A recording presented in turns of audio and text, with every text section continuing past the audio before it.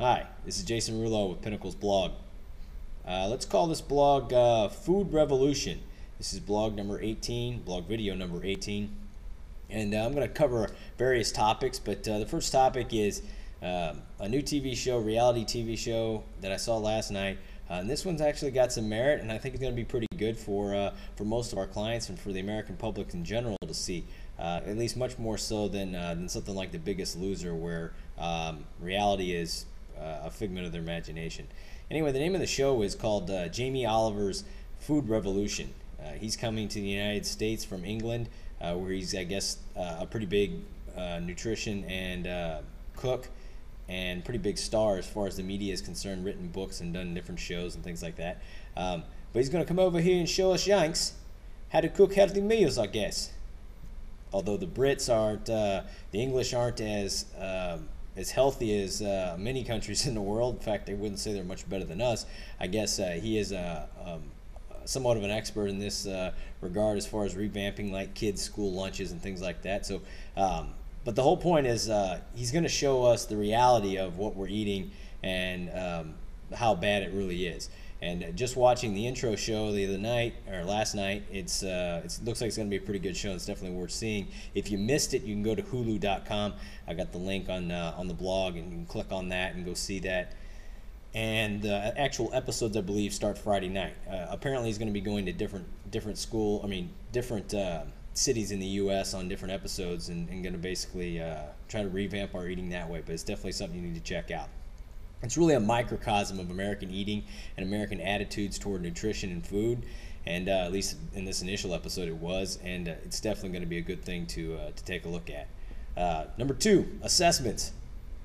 By now you should know you need to schedule your assessment by the end of this month. We need a new assessment for everybody. If you've had a recent assessment like in the last 2 months, you don't need to worry about it quite as much. But if you haven't, time to get it in there. Get it scheduled with your trainer. If you're at Monsanto, you can get it scheduled in there with the Wellness Center and kind of go from there. If you need some additional assessing, we'll go ahead and do that for you. But the main thing is get it done by the end of March. Otherwise, I'm going to come looking for you.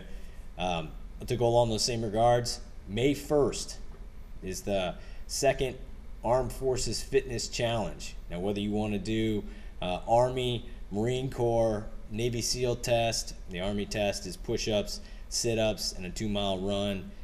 Marine Corps test is pull-ups, their curl-up test, or a 3-mile run. Navy SEAL test, which is not for the lighthearted, is a 1,500-meter distance on the VersaClimber to take place of their swim test. Push-ups, sit-ups, and pull-ups, and then a 1.5-mile run.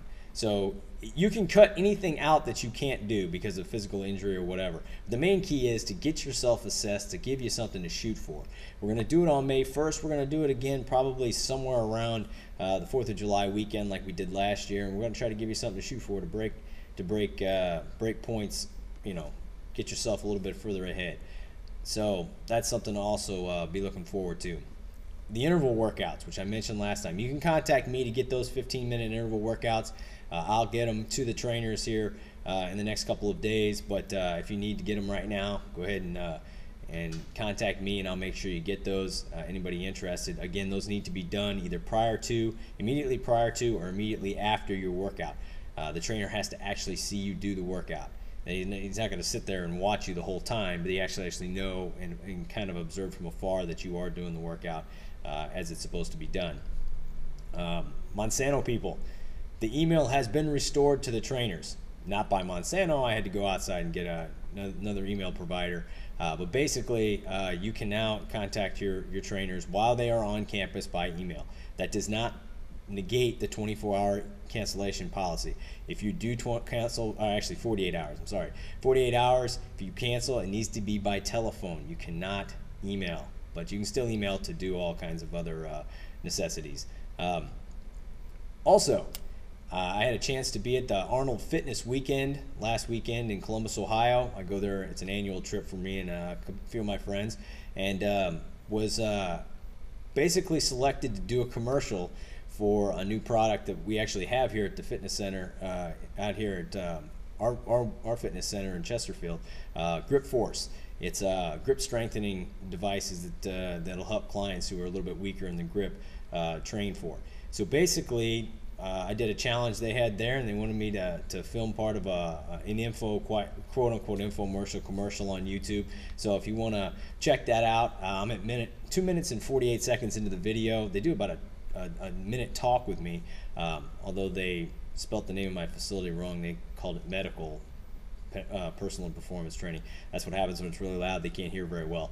But anyway, you can get an idea what those things are all about. You want to see a quick video of that. Like I said, I'm at 2 minutes and 48 seconds. If there's a link on the blog about that as well.